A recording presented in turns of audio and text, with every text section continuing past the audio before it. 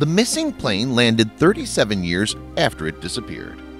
What happened in reality? Hello friends! Perhaps many of you heard enough of different and mysterious stories about planes disappearing. Some of them crashed and some later were found, but it's still a mystery what happened to others, since no traces of air crash were found. Overall, global aviation is replete with examples of such similar cases, which leaves us with many unanswered questions. But even among them, there is one that's been circling around for a while, not only on the internet, but in the media as well. We're going to be talking about Flight 914, of course, that many named as jump or lapse in time. Let's figure out what happened there and what's the explanation of this legendary flight, as well as understanding where the truth lies.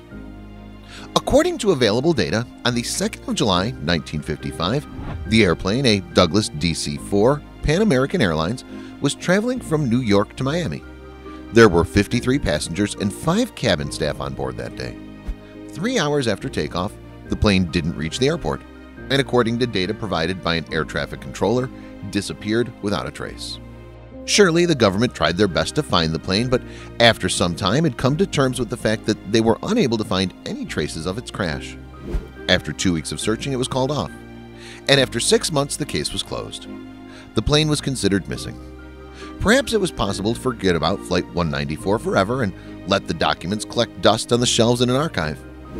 But suddenly the mysterious flight reasserted itself, not by crashing in an ocean to be found, but by landing in an airport in Venezuela, 37 years after takeoff. The airport staff were even more surprised to see a plane that wasn't in the flight maps in Caracas in 1992. The air traffic controllers saw it from the tower, but what surprised them the most was the fact that it wasn't visible on the radar. At the request of the controller to contact, the pilot of an unidentified aircraft blurted out that he was operating the Flight 914 from New York to Miami and that he had 53 passengers and 5 cabin staff on board. At the end of his message, the pilot asked where they were, since the airport seemed very unfamiliar. The air traffic controller explains that it was the airport of Caracas and gave permission to land. The pilot didn't respond to that, but during landing they did hear his cry, "Jimmy, what is that?" The pilot was taken aback by the jet taking off. That's hardly surprising, considering the fact that 37 years ago he couldn't have seen something like that. When the Flight 914 finally landed on one of the tarmacs, the controllers could hear heavy breathing of the pilot.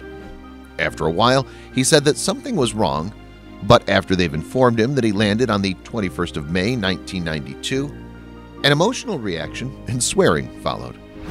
The pilot claimed it wasn't possible, and all attempts to calm him down failed.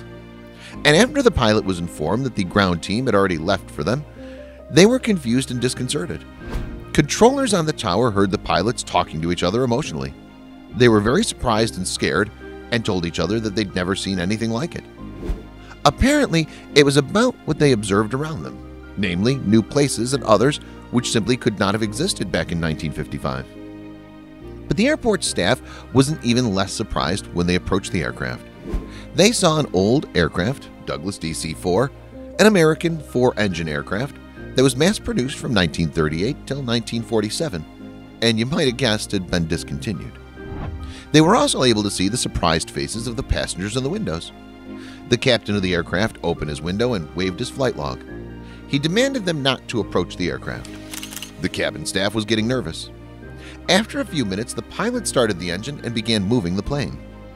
The pilot ignored all the requests to stay on the tarmac, and after that the crew of the plane didn't communicate with anyone. After that, the plane picked up speed and took off and soon disappeared in the horizon. It's still a mystery if the Flight 914 landed home.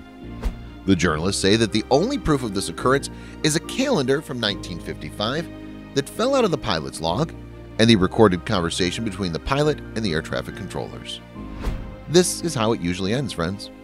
The story became popular worldwide. Many argue about how this was possible and split into those who believe it and those who don't. And perhaps it would be wrong for us to end this story here, leaving you with so many unanswered questions. But we've decided against that, and we now present to you how it really was.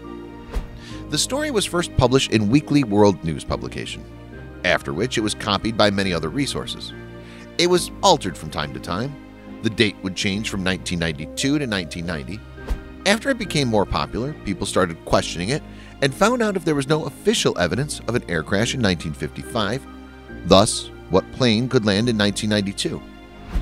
The last thing we want to share with you is the Weekly World News was publishing from 1975 till 2007 and specialized on fictional articles. Naturally, there's no historical data about a missing plane or its passengers or something of that kind. You won't be able to find anything about this in the official sources. As disappointing as it is, the story is fictional. So don't trust everything you see, even if you really want to. That's it for today. Give the video a thumbs up if you liked it, and we'll see you soon.